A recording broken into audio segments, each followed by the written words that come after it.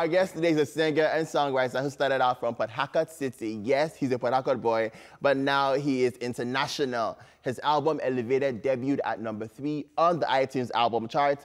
And we just heard the song, Bellama. Guys, Mr. 2K is in the building. How you doing? Fine. Yeah, you're looking good. You're looking chilled. You know, so your album is doing really well. You know, on the charts. You know, chatting things and everything. How's it going? It's going fine for me at the end of the day. At the end of the day, I'm just chilling, just cashing out. You know. Now let's talk about your second album, Elevated, that debuted at #3. You know, on the iTunes chart. What was the inspiration behind the album? Okay. Why is it called Elevated? Okay, fine, but I'll correct something first. My album was being on #1 on iTunes. The first time it got out, it went to #3. That was the first release. But after that, it's been on #1 for over a week right now. Okay. And so the inspiration behind, or the name Elevated, is because I actually faced life struggle. I've actually conquered all that. I've faced rejection. I've conquered it. So I've moved from one level to another. So I've actually been elevated from, because I knew when I started way back as early as when I got signed to Craft as early as 2010, where I am today, I wasn't here. You know, so I'm here right now, and I'm aspiring to go higher than where I am. So it's elevated. It's elevated. You overcome many obstacles, and we can't move this interview forward. We start talking about the elephant in the room.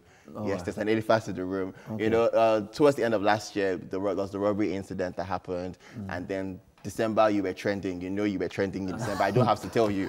You know, over the incident, and you know, Burna Boy was involved. Yeah. You know. Can you talk about that entire experience for me? I can actually dodge this for every interview I go. I keep asking me this question, but anyways, I'm gonna just truly lighten it. It happened. Yes, I was shocked when I heard that Burna Boy was involved. Was actually the mastermind behind it, but he called and said no, he has no hands in it, but his managers and the boys they confessed when they were caught by the police, you know, because saying that he's the one, because I know he sent me a threat message, but I wasn't saying it to be that way. I was thinking maybe whenever we meet anywhere, maybe at the club or at an event, we're gonna have a physical combat, you know. So as two Port Harcourt boys, and we settled that. So basically, so you were ready to fight?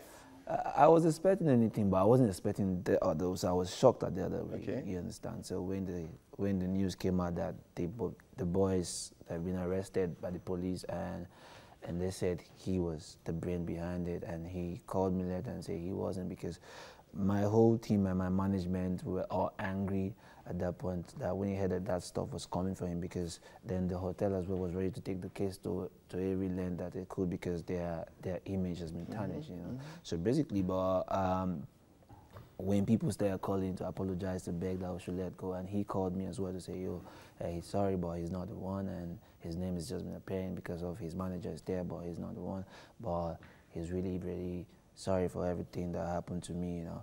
And so immediately he said the word is sorry, I felt like, yeah, okay. Immediately I forgave him, okay. And I just felt like, okay, like, I just have to let go, I have to move on at the end of the day, so, you know, so. It's all in the past now? It's all in the past. It ended 2017, so I'm facing, whatever I'm facing right now is my album and my career, how to get bigger than where I am today. How to elevate. Yeah. But are we going to see a Burna Boy Mr. 2K collaboration? Since it's what's under the bridge, everybody's cool. Is there going to be like, as two Port Harcourt boys, would you guys release something for the fans? I'm a businessman, and I believe he's also a businessman. Okay. You know, if we're going to make money out of the beef, then what's there? You know, if what's his name? What's his boxer? Flo Mayweather. And the other guy can make money out of the whole day. Okay. So we can make money out of it. You know, we can even twist to say we want to set a fight, both of us to have a fight, but it's something else maybe to. I have an idea for the song. Burna Boy and Mr. 2K fight.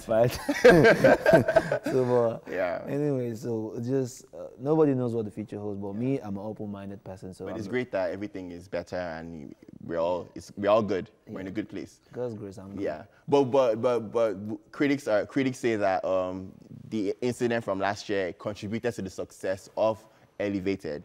Do you agree or do you disagree? I disagree totally because Elevated was supposed to be released last year, December, and this actually slowed us down a little while. So we felt like, and that's why you see we're actually ignoring everything. The case is still in the court, but we don't really care. Like it's been adjourned. But we don't. I've never appeared in the court for that case because after he spoke to me, I felt like, listen, I have to move on. I can't keep holding because I've seen worse things than that. At the end of the day, I'm from the South, So I don't think it's that at all. So, but.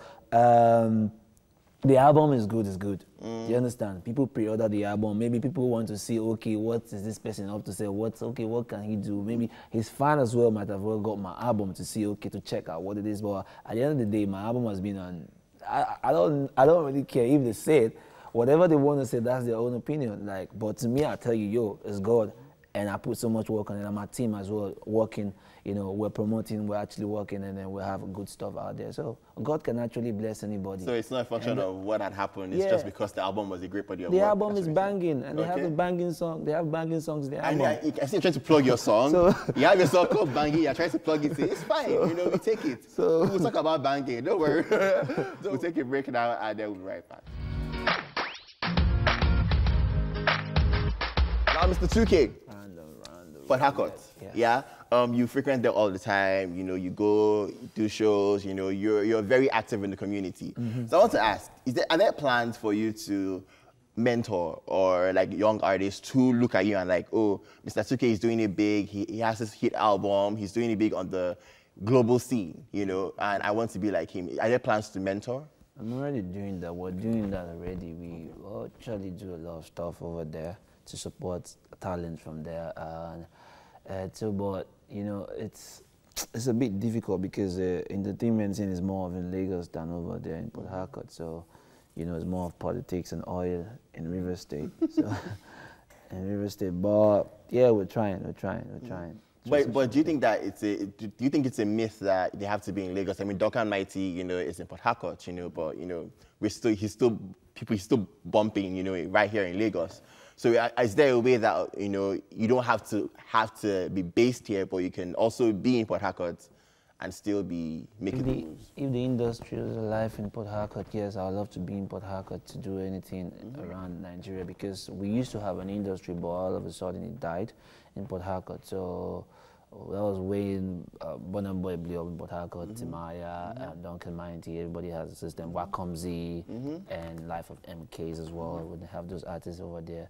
So we have our own stars over there. But what we were fighting then was like they pay the people that comes from Lagos higher than what they pay the indigenous artists over there. So basically, but all of a sudden those industry died there. But Duncan Mighty is still in Port Harcourt because he doesn't just do he has not put out any hit songs lately, but he has stuff running for him. Okay. Pregnant woman, I can see you collecting the contract, even your haters go tell you congrats, This song is very... And I pray for more goals for Aaron Samuel. What inspired this song? This song is such a beautiful song. What inspired it? Prayer. My prayer life inspired the song because I love to pray. So I feel like praying for Nigeria, praying for people in Nigeria, praying for people who are hustling out there, praying for all hustlers that actually succeed in their hustle. Those who have good hearts and those people who also don't want you to succeed, you will succeed and shame or cash them. So would you describe yourself as spiritual or religious? Spiritual, not religious. I'm not religious. I'm a spiritual person. Okay, why you not a religious person? Because Christ was not ever religious. Pastor 2K in the building. Jesus Christ was never religious. So if I'm a Christian, that means I'm Christ-like. So he wasn't. Drops mic. Yeah. Pay your tithe. It's good to pay tithe. It's very good. It's key. So Pastor 2K. So before we wrap up the show, talk about Banging, the new single with Ricardo Bang. Wow. It was wonderful experience. Like the name go, Banging. The song actually banging songs for the club, for the party, because I'm like, they say, oh, you're doing cool song, and and the life of the party. Yeah, right now I took it to the club this time, so I'd like to give you, and it was produced by Sentizo as a Port Harcourt boy, and I decided to put Ricardo Banks, my brother, who's the guy. Ricardo Banks is an amazing amazing artist. He's talented, very talented. And then he did justice to the song. We both did justice to the song. Banging. For the ladies. And the song is banging. Have you had a great time, Mr. Suke? Wonderful, amazing. Yeah? It was actually fun. I feel like just staying through the whole... Just chill, you know. Can you give us a taste of what to expect on the album? Give us like something, like a song from the album. Just give us something to run with before we leave. Okay, I'm going to sing a song different. One of the songs called God Can Bless Anybody. You know, if nobody encourage you, encourage yourself. Oh. I say encourage yourself. Oh. Say my brother, God can bless anybody. Make you no look down on anybody. Oh. As you see me so, no be by power, oh. No be by sense, oh. Bros, nobody special pass. My sister, God can bless anybody. Amen. I'm telling you, Pastor. Make you no look down on anybody. I won't. It's not my calling.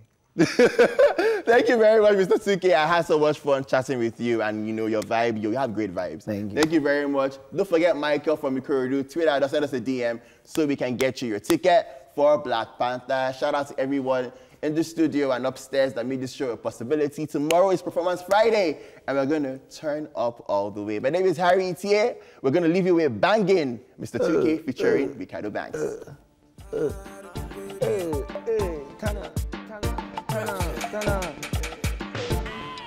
Shawty said she wanna come over my place. Shawty said she wanna come over my place. Yeah. Said she want country for the weekend.